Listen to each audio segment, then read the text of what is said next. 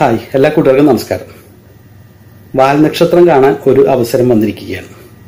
Comet 46P എന്നൊരു വാൽനക്ഷത്രം ഇപ്പോൾ ഭൂമിയുടെ അടുത്തേക്ക് നീങ്ങിക്കൊണ്ടിരിക്കുകയാണ്. ഇതിപ്പോൾ ഭൂമിയുടെ അടുത്തുണ്ട്, എന്നാലും ഡിസംബർ 16-നായിരിക്കും ഭൂമിയുടെ ഏറ്റവും അടുത്ത് എത്തുക. വാൽനക്ഷത്രം എന്താണെന്ന് എല്ലാവർക്കും അറിയാമായിരിക്കുമല്ലോ. സൂര്യനെ ചുറ്റുന്ന ചില വസ്തുക്കളാണ് വാൽനക്ഷത്രങ്ങൾ. അവ ചിലപ്പോൾ ഒന്നോ രണ്ടോ വാലുകൾ കാണിക്കും. ഇതാണ് വാൽനക്ഷത്രം. സാധാരണ രീതിയിൽ നമ്മുടെ സൗരയൂഥത്തിന്റെ വെളിഭാഗത്തുള്ള ഓർബിറ്റിന്റെ അടുത്ത് നിന്ന് സൂര്യന്റെ അടുത്തേക്ക് വന്ന് സൂര്യനെ ചുറ്റി യൂട്ടേൺ എടുത്ത് തിരിച്ചു പോകുന്ന വസ്തുക്കളാണ് വാൽനക്ഷത്രങ്ങൾ. വാല് വരാൻ കാരണം എന്താണെന്ന് ചോദിച്ചാൽ, സാധാരണ രീതിയിൽ ഇതിലുള്ള വസ്തുക്കളെല്ലാം തണുത്തുറങ്ങി ഇരിക്കും. എന്നാൽ അത് സൂര്യനടുത്തേക്ക് എത്തുമ്പോൾ സൂര്യന്റെ ചൂട് കാരണം ഐസ് രൂപത്തിലുള്ള ജലം ഇവാപ്പറേറ്റ് ചെയ്ത് ഗ്യാസ് രൂപത്തിലാവും. കൂടാതെ carbon dye oxide, methane gas ഇങ്ങനെയുള്ള സാധനങ്ങളെല്ലാം ഇതിൽ നിന്ന് ഉരുകി പുറത്തേക്ക് വരികയും ഈ കൊമറ്റിന് ചുറ്റും ഒരു കവർ പോലെ ഉണ്ടാവും. അതാണ് കൊമറ്റിന്റെ കോമ എന്ന് പറയുന്നത്. കൂടാതെ ഈ സൗരപാതം കാരണം കുറെ ഭാഗങ്ങൾ അയോണൈസ് ചെയ്ത് പുറത്തേക്ക് പോയി പ്ലാസ്മ അവസ്ഥയിലാവും. അതൊരു വാല്. കൂടാതെ ഇതിൽ നിന്ന് പുറത്ത് ഈ ഓർബിറ്റിൽ കൂടെ വരുന്ന കൊമറ്റിന്റെ പിന്നാലെ ഇതിൽ നിന്ന് പുറത്തേക്ക് വരുന്ന ഗ്യാസുകളും മറ്റും പുറത്തേക്ക് തെറിച്ചു പോകും. കാരണം ഇതിന് ആവശ്യത്തിനും ഗ്രാവിറ്റി ഇല്ല. ഗ്രാവിറ്റി ഇല്ലാത്ത കാരണം ഇതിന്റെ പാതയിലേക്ക് തെറിച്ചു പോകും. ഇത് പിടിച്ചു നിർത്താനുള്ള ഗ്രാവിറ്റി ഈ കൊമറ്റിന് ഇല്ലാത്തത് കാരണം കുറെ ഗ്യാസുകൾ ഇതിന്റെ ഈ പോകുന്ന പാതയിൽ കുറേശ്ശെ എസ്കേപ്പ് ചെയ്യും. ഇത് സാധാരണ രീതിയിൽ ഇവിടെ നിന്ന് നമുക്ക് ചന്ദ്രനിലേക്കുള്ള ദൂരത്തിന്റെ 4-5 മടങ്ങ് അത്രയും ദൂരം ഇതിന്റെ വാലൊക്കെ ഉണ്ടാവും. അതൊരു വാല്. ഇതിൽ നിന്ന് പുറത്തു വരുന്ന വാതകങ്ങൾ കാരണം ഉണ്ടാകുന്ന വാല് ഒന്ന്.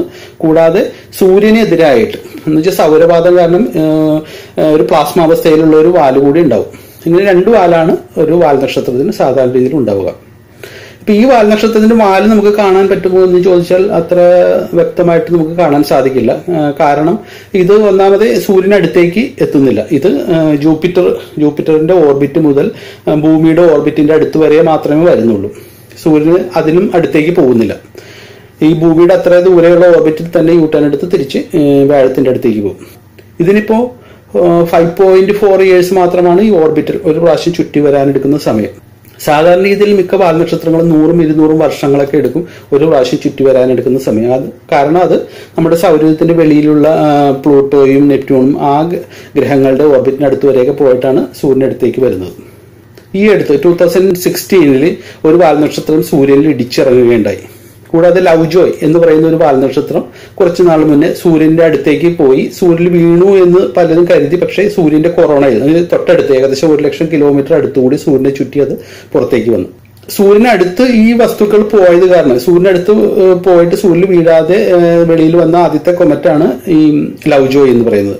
അത് കാരണം തന്നെ സൂര്യനിൽ വീഴാതെ തൊട്ടടുത്ത് പോയത് കാരണം തന്നെ നമ്മുടെ സൗരയൂഥത്തിലെ ഏറ്റവും വേഗതയേറിയ വസ്തു ആ കൊമറ്റ് ആയിരിക്കണം, ലവ് ജോയ്.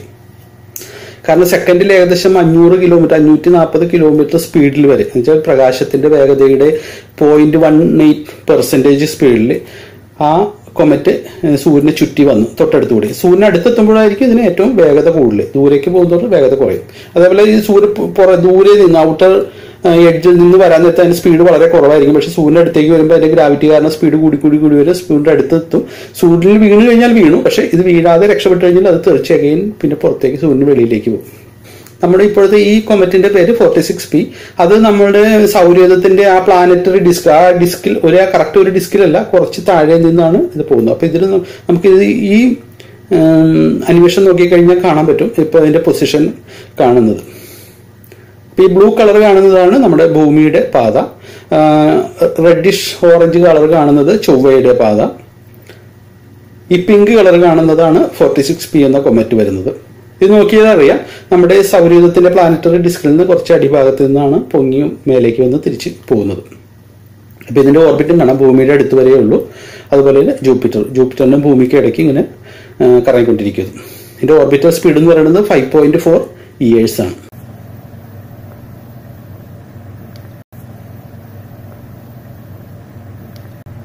ഇതുപോലെ പുതിയതും രസകരവുമായ ശാസ്ത്രലോകം വാർത്തകൾ അറിയുവാൻ ശാസ്ത്രലോകം പേജ് ലൈക്ക് ചെയ്യുക. ശാസ്ത്രലോകം വീഡിയോകൾ കാണുവാൻ യൂട്യൂബ് ചാനൽ സബ്സ്ക്രൈബ് ചെയ്യുകയും ചെയ്യാം. സബ്സ്ക്രൈബ് ചെയ്യുമ്പോൾ സബ്സ്ക്രൈബ് എന്ന റെഡ് ബട്ടന് കൂടെ ആ ബെൽ ഐക്കൺ കൂടി ക്ലിക്ക് ചെയ്യുക. Thanks for watching. ശാസ്ത്രലോകത്തിന് വേണ്ടി ബൈജരാജ്.